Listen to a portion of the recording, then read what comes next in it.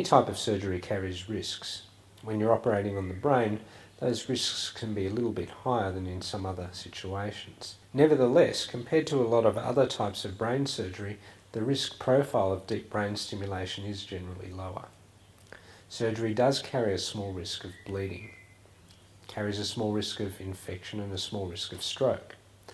The chance of having a significant hemorrhage or stroke following surgery is less than 2 or 3%.